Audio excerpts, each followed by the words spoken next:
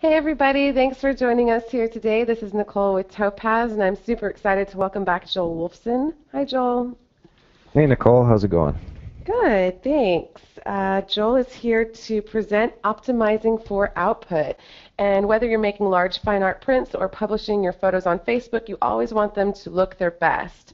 So regardless of your chosen output, you want to prepare your images optimally with a proper sharpening workflow and the right tonality, contrast, and color.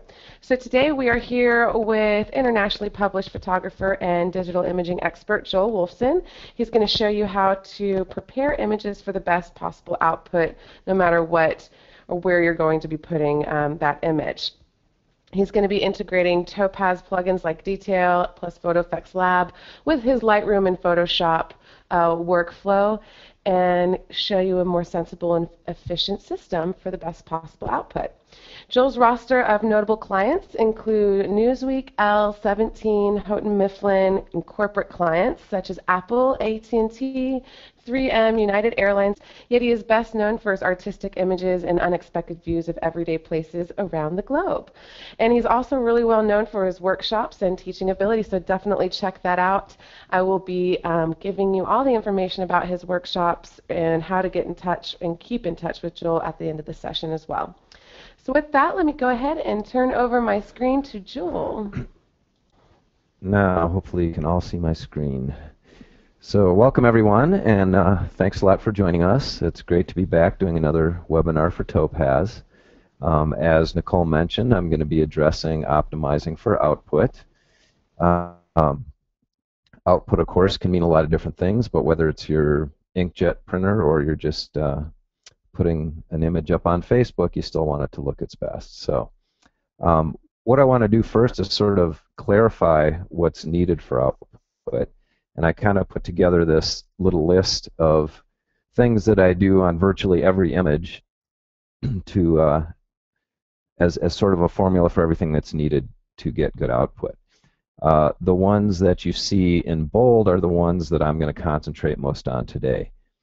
Now, most people are aware that you need to do some sharpening in your image, but not everybody uses a sharpening workflow, or you may not even be familiar with what a sharpening workflow is. So basically, a sharpening workflow is divided into three steps. The first being capture sharpening. What does that mean? Basically, that's to recover any loss of sharpness that happened during the creation of your digital image. Now, in most cases, that means just shooting a picture with a digital camera. Most digital cameras have what's called an anti-aliasing filter or low-pass filter in front of the sensor, which purposefully makes it a little bit softer. And they do that to try to avoid various artifacts and things called moires. So the manufacturers, in most cases, put those in the cameras. There are a few cameras that don't have them or minimize it. But even those cameras, sometimes you want to do a little bit of capture sharpening. And if you scan film, you have similar issues in that there is a loss of sharpness through the scanning process to convert it to a digital image. So basically, you want to be doing that on every single image that you're working with digitally before you think about any type of output or as part of the process of creating your master file. So the other part is selective, sometimes intent sharpening, and that's pretty much what it sounds like. That's targeting specific areas of the image to sharpen them. Generally it's for creative purpose, but sometimes it's just technical. So you might want to accentuate the eyes in a portrait and sharpen up the eyes a little bit more than the rest of the image to have your viewer's attention go there. Technical side, you might be compensating for the fact that a lot of lenses may not be as sharp, say, in the corners as they are in the center and things like that. But in the end, it's targeted sharpening. Output sharpening really is math. And what do I mean by that? Basically, if you've done all the rest of the proper steps to your image, such as the capture sharpening and the creative sharpening, and you have proper tone, color, balance, all that sort of stuff, output sharpening is basically a calculation of how your printer, let's say, is putting ink on the paper, what size your image is. So it's contingent on the size and the media that you're going to. Now, the media could be just the web, or the media could be canvas, velvet fine art paper, glossy photographic paper, whatever it is. So I will go through how I do all of these and what my workflow is to get there, and we'll do that with a few example images. The other thing that I have on here is a sense of depth, and I do this on almost every image. There are a few exceptions. Occasionally I have an image like this one here where the whole idea is that it's two-dimensional, but this is really an exception. Most images, whether it's a landscape, architecture, whatever it is, we often want to add a sense of depth. And it's fairly subtle, but it's very effective. When I do a show or I'm doing a gallery opening or something like that, I often get the comment, wow, I feel like I can walk into your photo, or it really looks three-dimensional.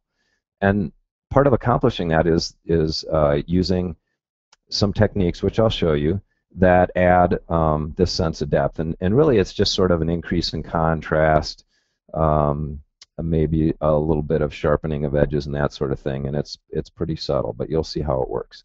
So with that, let's go to an actual image instead of looking at a slide here. This is the image I'm going to start with. Oddly enough, it's titled Shoes. And I just recently did a sort of a street photography project in New York where I shot basically all day long, every day for about 8 days.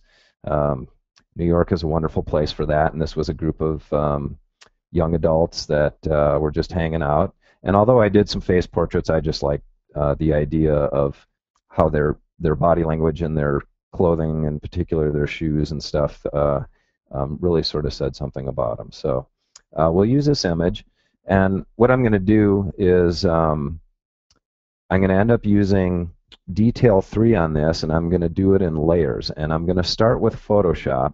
Nicole mentioned Photo Effects Lab, and I'm going to show you that too. I'm all about efficiency, so I'll address that as we go through this. However, not everybody owns Photoshop, not everybody wants to purchase Photoshop, and so I'm also going to show this in Photo Effects Lab, which is not only a great hub Topaz plugins, it centralizes everything, but it also has a lot of really important adjustments that prior to that you pretty much only got in Photoshop, like layers and masking and a bunch of other adjustments. So let's first bring this image into Photoshop. That's going to be our starting point. And for those of you that are not familiar with what you're looking at, this is Lightroom, and that's sort of the hub for my digital photo life, if you will. Lightroom is a great program for keeping all your images together. You can keyword them. I've got over 60,000 images in this library. I can find one in the blink of an eye. I can do basic adjustments, printing, all kinds of stuff. So it's a great digital hub. To go into Photoshop, I'm just going to right-click. If you don't have a right-click, you can do, I believe it's a control-click on a Mac. I think most PCs have a right-click. I'm on a Mac, and I just program my mouse for a right-click. So I go down to Edit In. I'm going to go into Photoshop. And of course, I want to, you see I have 3 options here. I want to pick a copy. I don't want to work on my original. And so there I am in Photoshop with my image of the shoes. And over on the right is where I have all my palettes, and the most important one we're going to be working with is down here in the lower right, which is the layers. And that's the reason we're going to be doing this from Photoshop, is because I'm going to be going into detail multiple times to accomplish my sharpening workflow and adding a sense of depth, and I'm going to do each of those in a layer. And the reason I want to do it in a layer is so that I can make adjustments later and separate the various functions. So the first thing I'm going to do is duplicate this layer. Like everything else in Photoshop, there's a number of ways to do this. The way I like to do it is just to click it, drag it down to this little dog-eared icon, which is the layer icon. Voila, it makes a copy. And I am a big fan of labeling layers so that I remember what I did later and I know where I went with it and all that. So I'm going to detail 3, and this is going to be capture, sharpen, okay? Now, let's take a look at this. We're at 50%. I'm going to go to 100% here. on the image just so you can take a look. And I would think that most of you looking at that would say, oh, well, that looks pretty sharp, Joel. And it does look pretty sharp. In fact, I shot it on a camera that has very minimal anti-aliasing on it. And so it comes out of the camera a little sharper. This is a Nikon D800E. It comes out a little sharper out of the camera than, say, my Canon would. So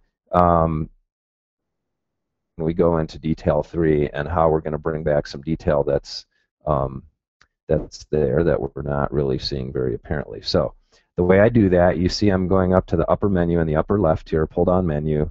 I'm going to go down under the filter menu to Topaz Labs, and there's a sub-menu with all of my Topaz filters, and I'm going to pick detail 3. So what happens is it's just Topaz plays nicely with Photoshop and Lightroom and all these programs. It launches me right in to detail 3. Those of you that are familiar with the Topaz plugins, it has a very familiar layout. As far as the interface, we have on the left we have what are called presets and collections. A preset is just a set of settings that's predefined that Topaz gives you with the program. You can also create your own and save your own presets as well. The controls are on the right here, and you can see if I click on one of these, I'll click on micro contrast enhancement, and you can see it adjusted some of the sliders over on the right. What I generally do when I first come into any of these plugins, and it's usually in the lower right here, there's a button that says Reset All, and that's what I'm going to do. I want everything to be on 0. I want to start with my base image. And I want you to be able to see what's going on, so I'm going to enlarge this to 1:1. You see in the upper right here where the navigator is, there are some buttons to go plus and minus magnification and 1:1. So we're at 100%. And again, there is an initial impression of sharpness, but watch what happens when I'm going to start with this micro contrast enhancement 1. And you see all of a sudden now we can see very clearly the stitching in the shoes, the texture in the suede. So there's the before. Look carefully, and you can look at the stitching and the suede in the shoes and that sort of thing. Now, when I go to the after, you can see there's a fair amount more detail there. So I think that's a pretty good starting point. I'm just going to look around a little bit at this and see how it looks as far as the rest of the image. Now, for capture sharpening, basically all I ever use for the most part is just the small detail slider. You notice there's this other thing called boost, and what that does is that works on small detail that you really don't see with your eye even at 1:1 like this. And it added a little bit with this preset. Just as a safety measure, I'm going to zero that out, and I do that by double clicking on the boost. Boost is not something we generally want to use for capture sharpening. This is an image that has detail everywhere, so you're not seeing so much the effects of that boost. But if we had areas that we normally don't want to sharpen, like a sky in a landscape or the skin on somebody's face in a portrait, that's where you would start to see some artifacts from this boost. So basically, we're pretty much done here with the capture sharpening, and I'm just going to say OK, and it's going to apply it, and it takes me back into Photoshop. And here it is in my layer there. So again, looking at it 100%, if I click on the little eyeball, that turns off the layer. So there's a before, and there's an after. And again, fairly subtle, but we're just trying. This one was already fairly sharp to begin with. We're just trying to bring back a little. There's the after again. Now, if you scrutinize this thing, when I move over to the lower left corner of this photo, the guy in the white shoes, his shoes just aren't as sharp as, say, all these shoes that are more towards the center. Okay. Hopefully you're able to see that a little bit, and you'll probably see it more when we do the selective sharpening. And the reason for that is it's just the physics of the lens. The lens is not as sharp in the far corner, which is kind of where this guy and his shoes are, versus the center. You can see even the sidewalk doesn't look as sharp, the rocks aren't as well defined, etc. But we're really, because the shoes are an important part of the image, this is an ideal application of selective or creative sharpening. So I'm going to create a new layer to accomplish that. And all I'm going to do is I'll go over here again to the lower right. I'm going to pull this down to that little dog-eared icon and make another layer and immediately relabel it. We are going to be using detail again here, but this time we're going to be doing selective sharpening.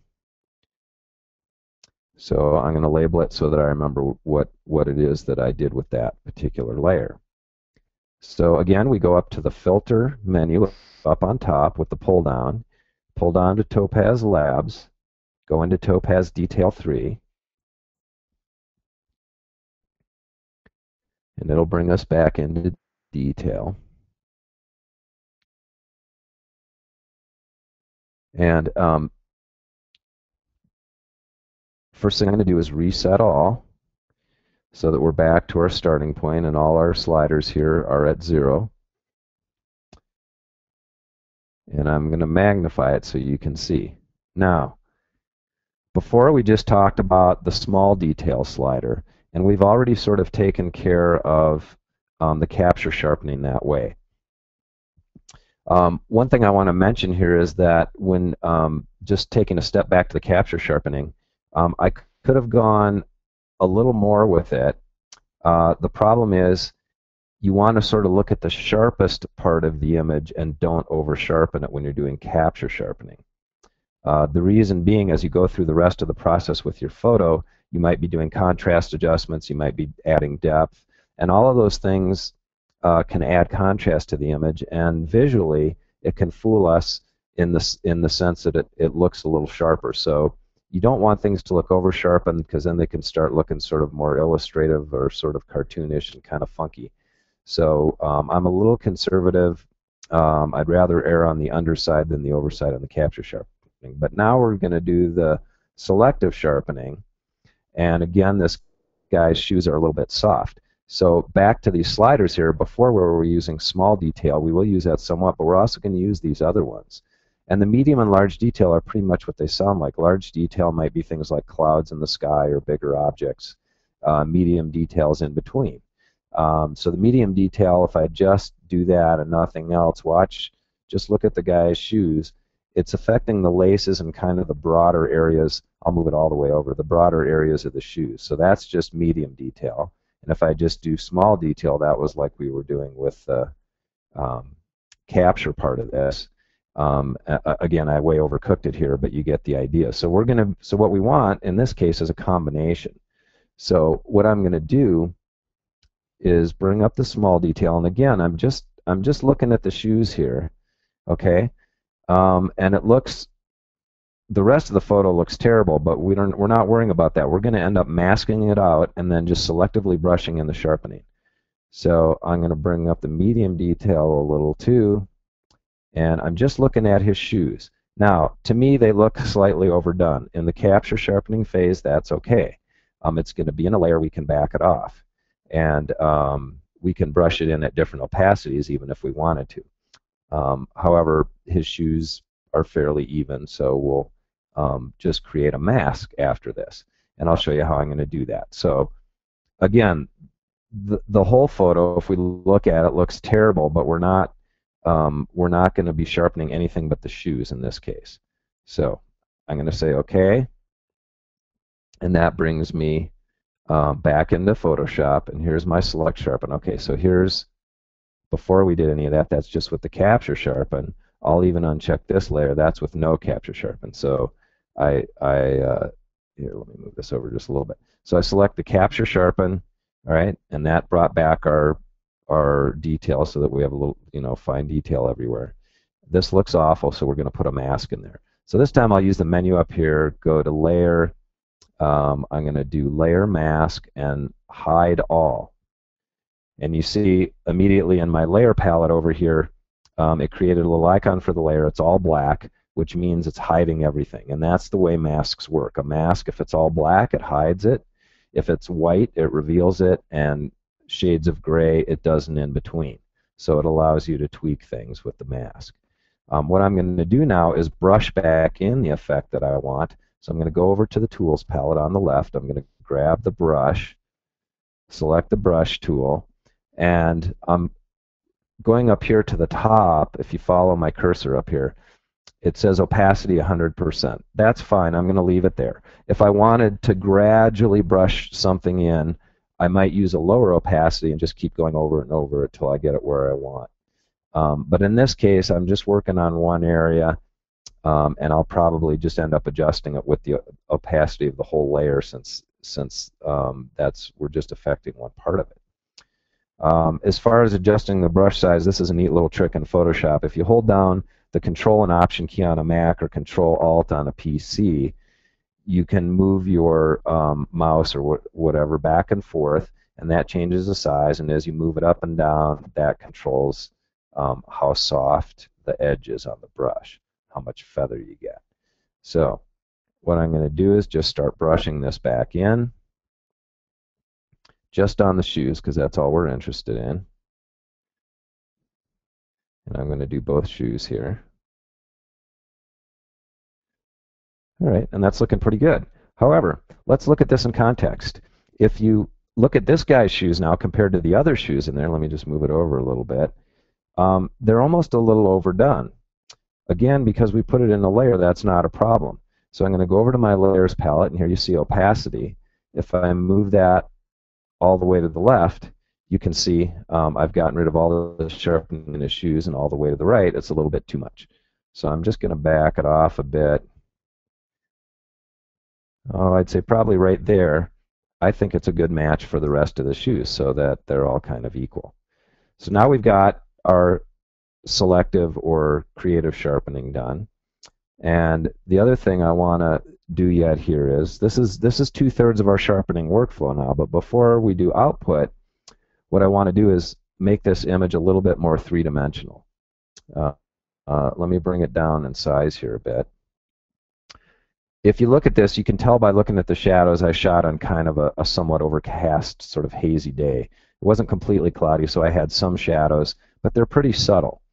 And although there is some separation between the shoes and the legs and the wall and everything, we can actually make that a little bit more three-dimensional by adding depth. So I'm going to show you one technique for doing that. We want to start with a layer again, a new layer, and we want that layer to be the accumulated effect of everything we've done so far. If I simply go up to this top layer and duplicate it again, I'm also duplicating the mask, and I don't want to do that. So the way I do it is, I'll do it down in the palette this time instead of the menu. So I hold down the Option key, Alt on a PC, click on this menu, and do Merge Visible. Now, you can do the same thing up here in the layer menu. I'll hold down the Option key or Alt on the PC and say Merge Visible. Now what the Option does is the Merge Visible would flatten everything, but we don't want to do that. We want to create it in a new layer. So it merges all those into a new layer.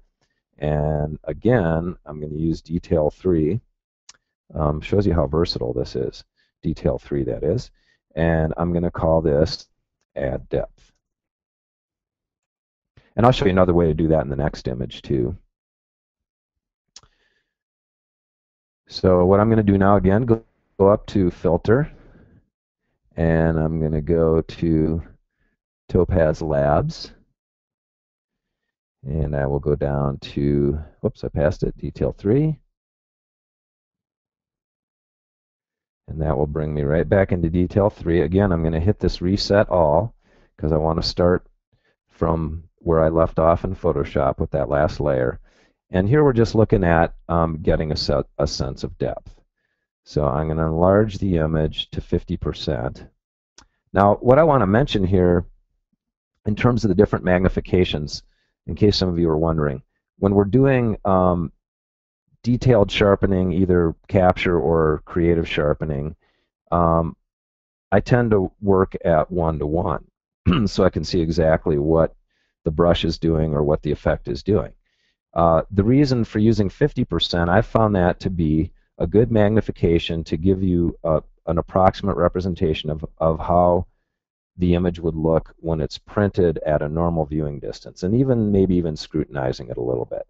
1:1 is not realistic for viewing a print, because 1:1 is the equivalent of sticking your nose right in front of a very large print.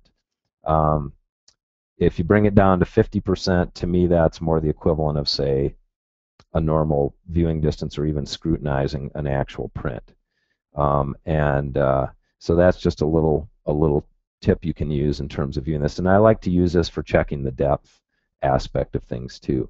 So for the add depth, I'm not even going to use a small detail because we use that for the other, for the sharpening pretty much. I'm just going to be using medium and large detail to just add a hint of third dimension here.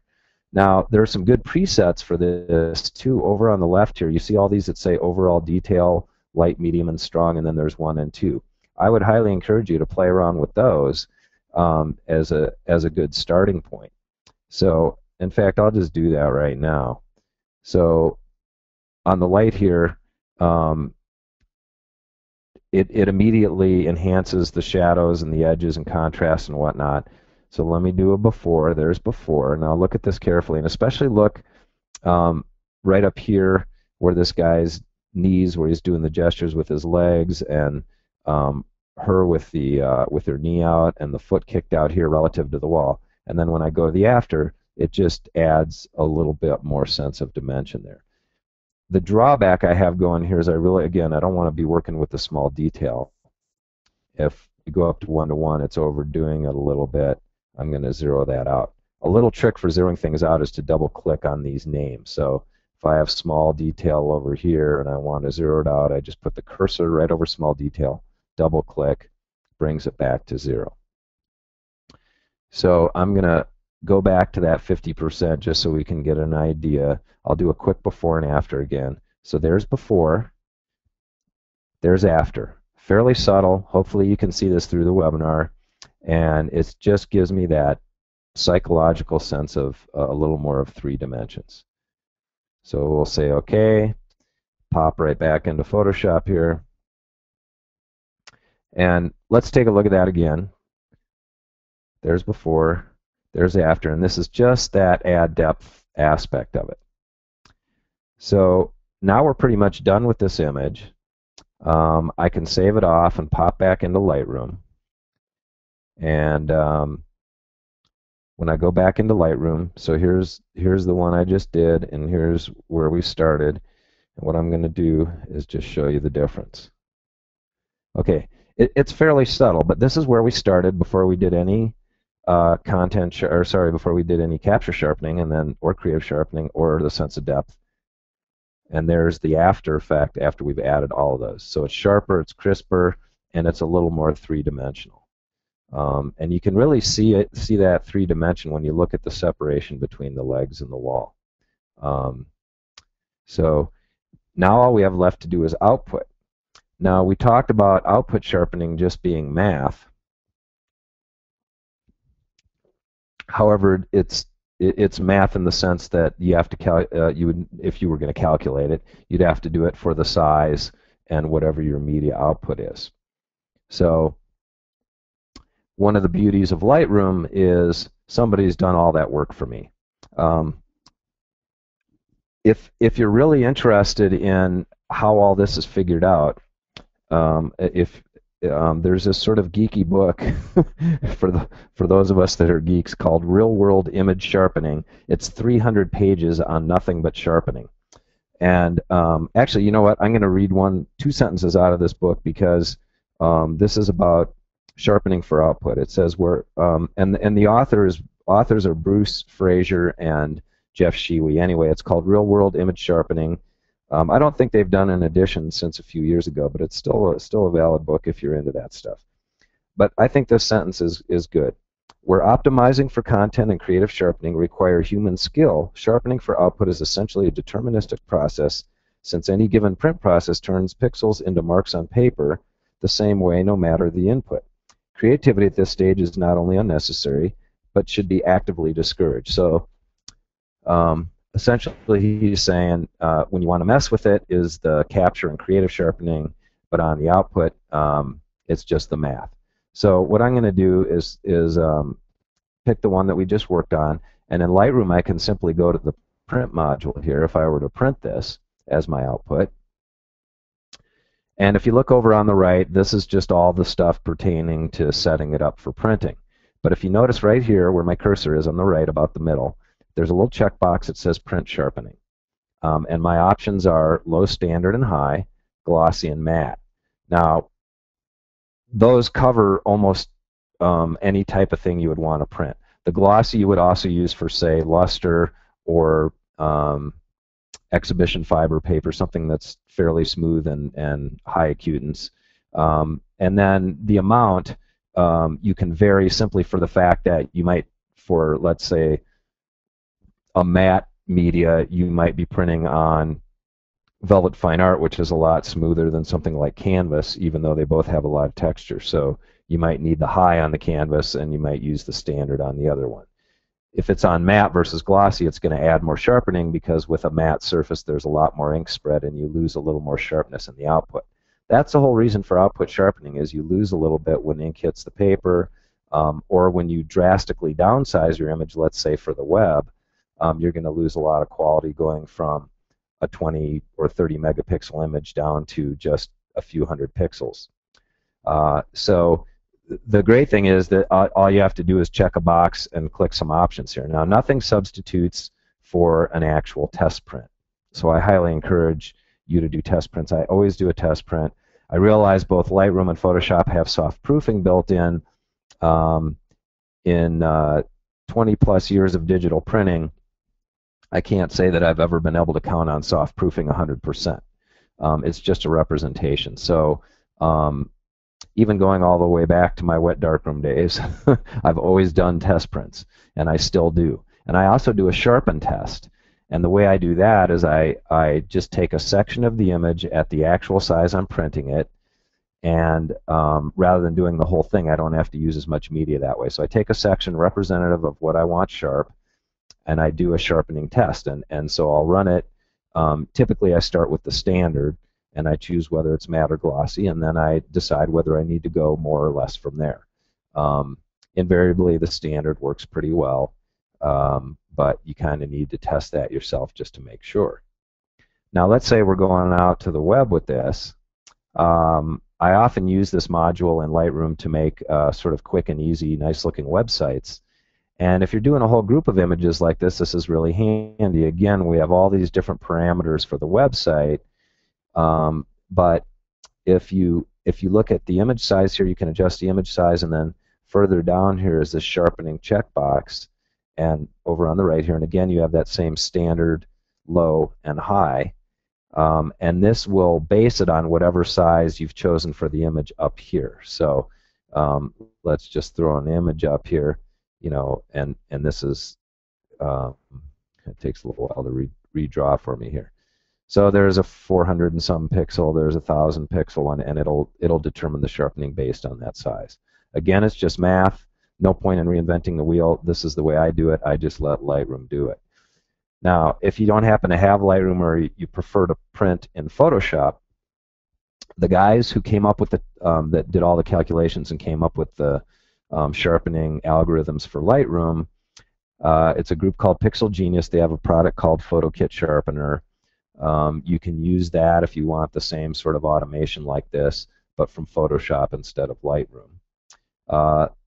And if you're just, as long as we're talking about going out to a web image here, if you're just doing one or two images, I'll go back into my library module. If you're just doing one or two images, I can click on the export here, and this is just another way of doing it. If you notice, you set all different parameters here to create your export image, but you know, here I would pick JPEG because that's what I'm doing, and I might only be doing, let's say, a 500 pixel image where it says resize to fit. I'm picking 500 pixels on the long edge, and this could be whatever, for whatever your purpose is. But you notice, again, here's that sharpen checkbox, and you decide whether you're going to the screen, which would be for the web, matte or glossy paper, and again, you have those different amounts you can choose. So handy little deal. I should mention, you can certainly use Detail 3 for doing output sharpening, but you really need to know what you're doing. And so if you're going to go that route and try to do output sharpening manually through Photoshop or Detail 3 or something like that, I would recommend getting that book I mentioned. Otherwise, I think it's easiest just to do it through something like Lightroom. Now let's go to another image, since we've sort of completed this one, and I'm picking something completely different here. We've got a landscape, there's some architecture here, there's a person in it, and it's black and white. So trying to get everything done here with about 2 images. So in this one, again, we want to start with Capture Sharpen, and this time I'm going to go through Photo Effects Lab. So this time, instead of Edit in Photoshop, I'm going to do Edit in Photo Effects Lab. Again, I want to do a copy of it. I don't want to work on my original. And this should pop me into Photo Effects Lab. Topaz plays very nicely with Lightroom and Aperture and some of these programs. So I'm in Photo Effects Lab. Again, similar layout to what you see in all the Topaz products. Over on the left are presets. They have little previews with them. And there's different tabs. And in this case, I'm going to click on the Plugins tab. And look at that. There's all my plugins. This is pretty cool. So this is my hub for dealing with Lightroom plugins. I haven't counted these, but I bet I have probably everything Topaz makes there. So whatever ones you have installed on your system will show up here. If you only have 4 of them, then just 4 of them will show up there. But it's a really neat way to use them and stay in the same place. And the beauty of this is over on the right, where I have my controls, I also have layers. And they work very similarly to Photoshop. So the first thing I want to do is to duplicate this layer. And just like in Photoshop, I can drag and drop it. In this case, they use the word duplicate. I'm immediately going to relabel this to Detail. Whoops, I left some. Detail 3, and this is going to be Capture Sharpen. Okay, and now to launch into it, we simply go over here, pick our plugin, which in this case is going to be Detail 3. I'm going to start that up. And here I am in Detail 3. And we want to look at this at 1:1 for the Capture Sharpen. And remember what I said, we want to sort of hone in on what's going to be the sharpest part of the image. Now if we look at this, again, there's sort of a general sense that it's pretty sharp here. We can see individual blades of grass. We can see bricks and tiles and all kinds of stuff. But just having done this so much, I can tell right away I shot this on the Canon because they have a little bit stronger anti-aliasing than on that special version of the Nikon body I have. And so we want to bring that back with the small detail. And I'll try the presets first. So we'll do micro contrast 1, and we'll do 2. There's the 2. Now the 2 is a little overdone. The 1, there's the 1 again. That's not quite enough. So I'm going to go in between. Now, if you look over on the right, it's saying 15 on the small detail, 25 when I hit the number 2. So I'm going to go in between to 20. And that looks pretty good. And what I'm looking at actually is this area in here, because this has the most detail. So I don't want to overcook that. As if you look, we have that same kind of issue with the lens where it sort of falls off towards the far edge and it's not quite as sharp. But we'll take care of that when we get to the creative sharpen. Now what I want to do is go up to the sky here and show you. You see there's all this kind of noise in the sky. Part of that is the boost, so I'm going to zero that out, and that helps a little. But just by doing the overall sharpening with the small detail, we're still getting a little bit of noise here in the sky. So let me go to the before. You can see you can hardly see it. It's really not evident at all. Now there's the after. You can start to see just a little bit of texture in this part of the sky. Now it's not evident everywhere. When we go to the lighter parts of the sky, you don't really see much. But this is easy enough to take care of with masking. And I'll show you, we did a little bit of masking before, and we'll do it again this time through Photo Effects Lab. Now, if you notice over on the right here, there's a thing that says Effect Mask, and I could do the masking right from inside Detail. So if you don't have Photo Effects Lab, or you don't have Photoshop, you can do it right from within here. I like to centralize it just from an efficiency standpoint, doing all my masking and opacity changes right from within Photo Effects Lab. So we're going to say OK on this, and then I'm just going to show you real quickly how to do a mask. And it's basically similar to the way we did it in Photoshop. So I can go up here to the upper right. You see there's all these different tabs. if I click on mask, when I look down here in my layer, now the layer, I know what layer I'm on because it's selected in blue, but you see this white outline tells me that I've selected the mask. If I go back to adjustments, the other way I can do it is just click on the mask and it automatically brings up the mask tools there. So remember, black hides stuff and white reveals it. So a value of 0 is black. If I take it all the way to the other end, it'll be 255. I want black. And I can adjust my brush size here. I'm gonna do a pretty large brush here and just kind of do broad strokes in here. I'll start out at 1:1 just so you can see the effect of what's going on. So you can see we have great detail brought back in the rest of the image, but we kind of don't like this noise in the sky.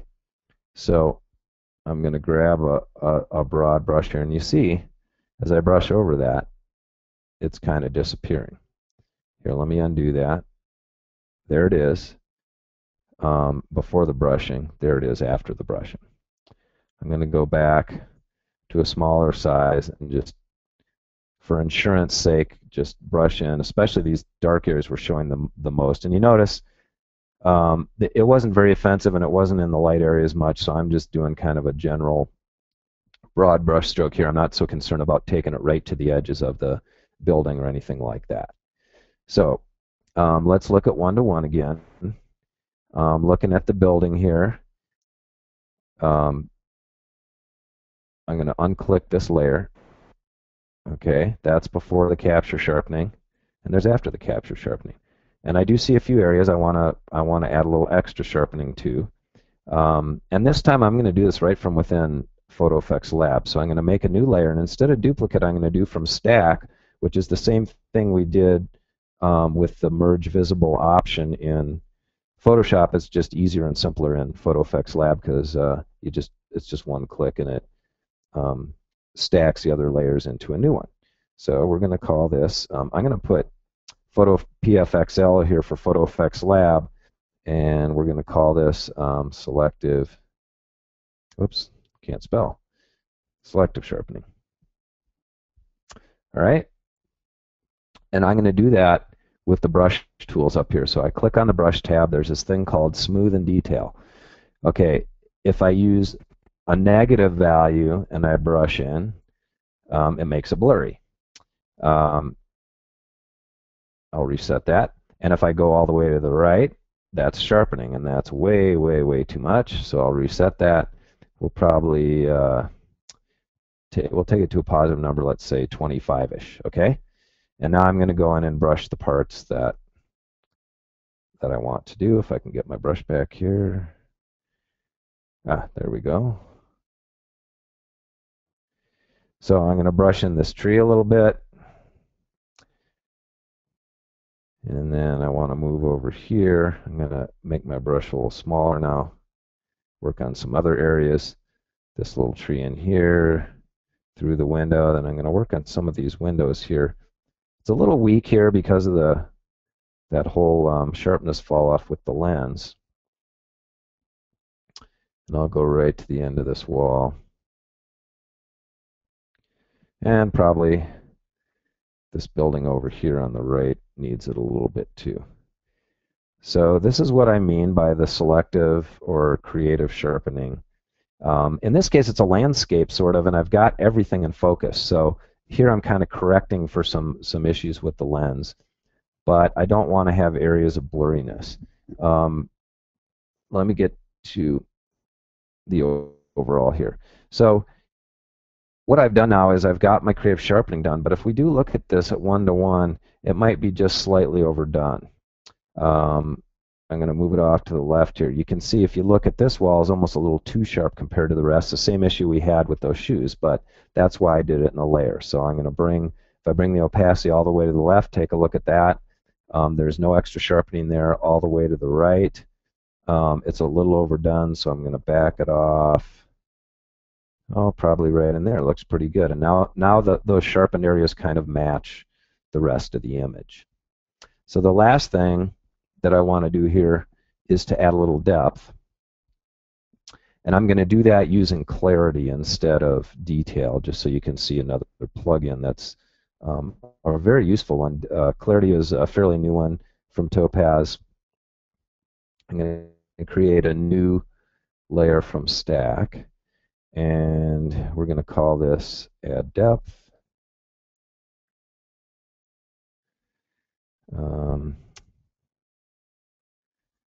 And I like to name what plugin I'm using too, so clarity add depth. So then I'm going to go over here, I'm going to find clarity, pop in there.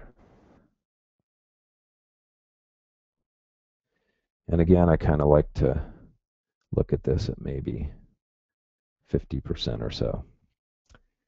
And believe it or not, all right, so again, we have the collections and the presets here. The one I found most useful on a lot of landscapes and architecture shots for adding depth is this one called Midday One. Now, there it is, and definitely we have more sense of depth there. There's the before, there's the after. It's a little too much for me, the effect. It's drifting a little bit too far from the tonality that I liked in this, but I still like the sense of depth. So again, if I weren't using Photo Effects Lab, I could back off on the opacity right here. I could do masking right from within clarity. I'm not going to go too much into clarity here because that could be a whole seminar unto itself, but I just wanted to show you sort of another way to do it. So depending what plugins you have, you can figure out your most efficient workflow for this. But just from that efficiency standpoint, instead of tweaking the image here in clarity, because I'm mostly going to be dealing with just backing it off a little bit, I'm going to do that right from within Photo Effects Lab. So I'm going to click OK. And it applies everything, brings me back into Photo Effects Lab. Let's look at it at 50% again. I'm going to uncheck it, and then I'm going to check it again. A little too much, so I'm going to bring my opacity slider down, and this will affect whatever layer is selected, which is outlined in blue. Again, I go all the way to the left, no effect, all the way to the right, full effect. We're going to go about 80%. The other thing I notice is it's just a tiny bit darker than I wanted it. So I'm going to back off on the exposure. Sorry, I'm going to brighten it up a little bit. So maybe just like a third of a stop here. And so now if we do the before and after, you can see our tonality is about the same in terms of the exposure. But when I click on this, I definitely get that sense of depth. Just look at the separation. This is the before. Check out the separation with Barb, between Barb and the building and the sky. And it's just that, again, that little psychological effect of adding a little bit of depth. So now I'm pretty much ready to go with the image. If I was really going to tweak this thing, I might just use the masking tools in here and brush out some of this.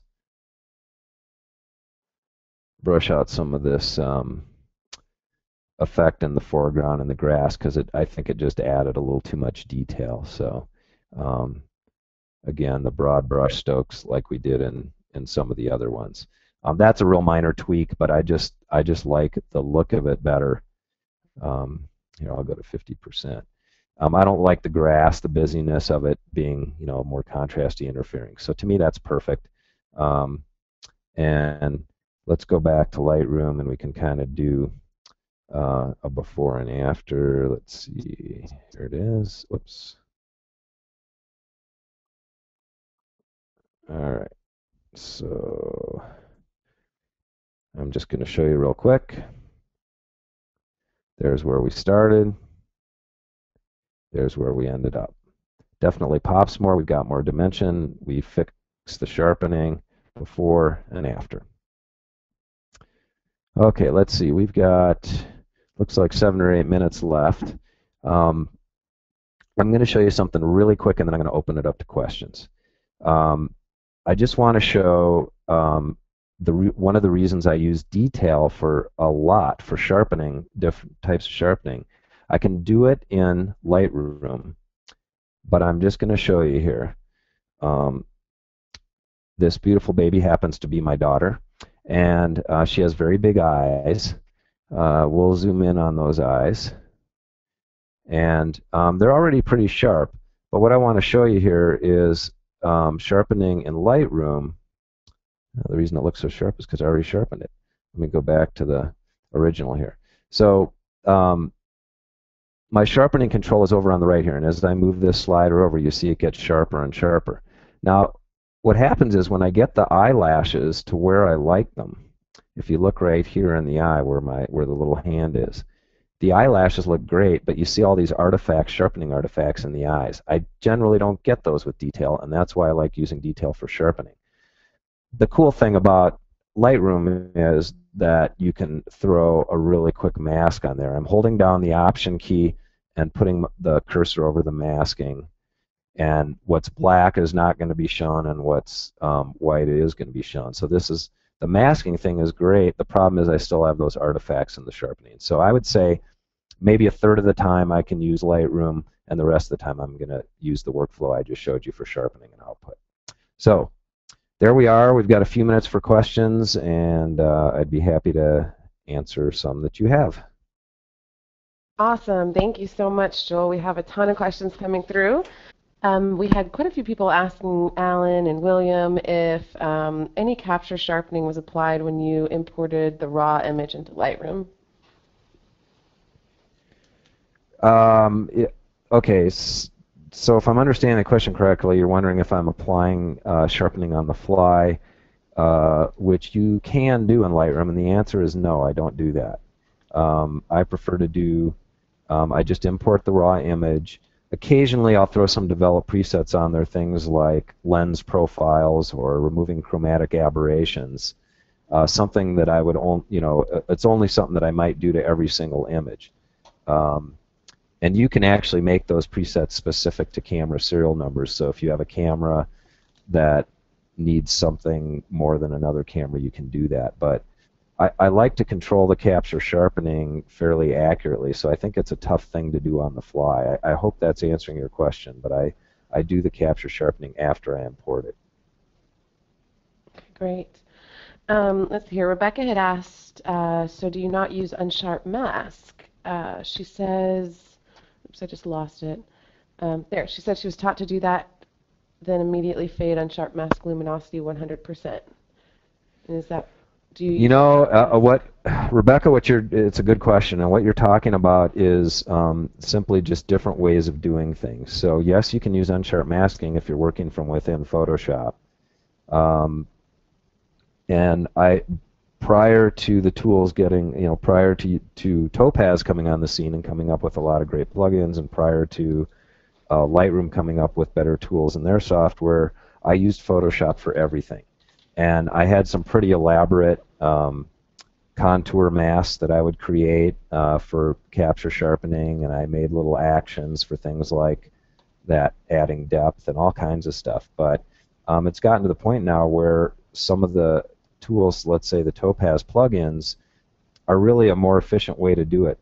Basically, Photoshop's a Swiss Army knife. You can accomplish anything in Photoshop, but whether that's the most efficient, fastest, or best way to do it is another story. So that, to answer your question, there's nothing wrong with doing it that way. It's a personal preference. Okay, great. All right, Richard had asked, why use capture sharpening since the image will be sharpened on output anyway, and then you only have one round of sharpening and less artifacts? What's the benefit of capture sharpening? Well, that's a really good question, and I don't really think it's possible to do it all in one pass. The reason being is they're for different reasons. For one thing, your output sharpening is totally contingent on the size and the media. So it's the very last step. In the old days, prior to all these great tools, the sharpening, there was a one-pass sharpening method. So when you put your piece of film or your print on the drum scanner, you applied unsharp masking, which is a type of sharpening, to the image in one pass. But it was done to the exact size and line screen that you were going to print it. So that's the problem. Is if you were to apply enough, the amount of sharpening you would need for a given output, especially something like a printing press, but even an inkjet printer, the amount of sharpening required for that is you won't know the amount because you won't know the size you're printing. So that's sort of an unknown variable at the beginning of the process. And the capture sharpening is a fairly subtle step, and it's just to recover what was lost in the capture or conversion process if you were scanning film. So that's the reason we separate those out. And I think the the creative and selective sharpening is kind of obvious. You might want to accentuate the eyes in a portrait, or in the case of the examples I showed today, to make up for some loss of sharpening due to the physics of the lens. So that's the main reason, is because the output is totally contingent on the size and the type of media you're going to. You know, a small web photo is going to be very, very different type and amount of sharpening than anything else. So you want to do that capture, the first two steps of the workflow, sharpening workflow, on your master image, so to speak, and then once you decide what you're going out to and what size and how you're doing it, that's when you do the output sharpening. It would be nice if we could do that all in one step, and if you know, it's possible that you would have a workflow where, let's say you're in a production situation and all you ever do all day long every day is 11 by 17 prints on glossy paper with an Epson inkjet. Great, then you could probably figure out a way to do it all in one step. So I hope that answers your question. It's really just a matter of the variety of things that we go out to. Mm-hmm. That definitely answers the question. So I think Richard just wrote in saying, "Great explanation." Oh, okay. You're welcome, Richard. It was a good question, though. I get asked that. Yes, very good question. Yes. All right. Jim had asked, "Are there any other considerations when sending output to a lab for printing? For example, do most labs sharpen that you know of?" Ah, very good question. Okay, it varies is the real answer. So the best thing to do is be in communication with your lab. Now, if it's me, I mean, I do pretty much all my printing in-house, but if occasionally I have to send out to a lab, and if I do, I just talk to them, and I prefer to handle the sharpening if possible. Now, if I've used the lab before and I know they do a good job with output sharpening, I'll leave that step to them. If I'm not so sure, I'll try to get the parameters of what they're doing and work with it that way. And it's especially important, say, with printing presses and things like that. So, well, it's actually important with any lab. So just find out what your lab normally does, and you might even want to run a test. Most labs are willing to do a test for you. And then you can determine whether you want to leave the output sharpening to them or whether you want them to give you the specifics of their output device so that you can do it yourself. But the two important things with working with a lab are communication and running some tests to dial it in. So good question, Jim. All right. Let's see here. Sorry, 1 second. Okay, I had a couple questions about people asking if there were masking capabilities within detail, such as, I think it was Terry asked, how do you sharpen eyes in detail if you can't select them? And Terry, just so you know, and everyone else, there is a masking module within detail itself, and the ability to apply within detail itself, so you can continually work on select parts of the images with different detail enhancements. Just wanted to answer everybody who was asking that. Yeah, I can just do I can show this very quickly. So Okay. if we go into detail, that was one that she asked about, right? Mm-hmm. Or you said a lot of people asked about it. Yeah, Okay. several people were asking about whether or not it had masking capabilities, and also how do you do selective detail enhancements within. Well, I did go over that pretty quickly, and what I mentioned was that I wasn't going to show the masking in detail because I like to keep it all in one central location, which is, it looks like the sharpening was already done on this. I like to do it in one central location, which is either Photo Effects Lab or Photoshop, depending which one I'm using. Mm-hmm. And here, I'll go back into detail and show you. So you can do it either way, and if you don't have one of those programs, or you just want to do it from within the plugin, that's fine. It's the same way that we were doing the creative sharpening, really. So let's say I'm just going to really amp it up here. Let's say we're only going to do it on one small part of the image. First I bring it up to where I want it. then I go click on the effect mask here, and I do an invert. So that covers it all up in black. And then just like we looked in some of these other ones, I just pick a brush here, and now I can go over here. I'll put the flow to 100% so that it's a little more visible. And then I can just go in. Whoops, I have to put my strength at 100% there. Then I can just go in, and you can see brushing in the shoes here. I mean, this is way more sharpening than I would do, but it gives you an idea how to use the masking to selectively brush in your sharpening. Great, thank you So for that's how you do showing that. Sure. All right, let's see here. I think I had one more question. Do you have a specific printer that you use? Stanley was asking.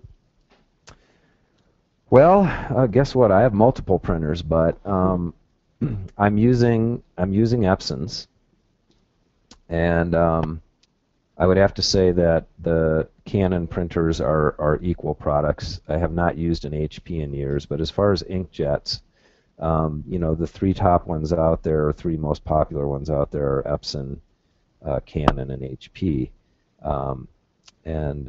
Like I say, I've used Canons recently enough. I can say that they're pretty much equal products. It's a personal preference. It's that whole like Canon Nikon question.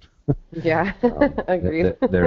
They're both good. They have their pros and cons. So that's that. What I would say is just you might want to try them out. You might like the way one physically works better than the other, or the way the software interface works better on one or the other, before you choose which one. But the bottom line is you're not going to end up with a bad product. So that's what I would have to say about it.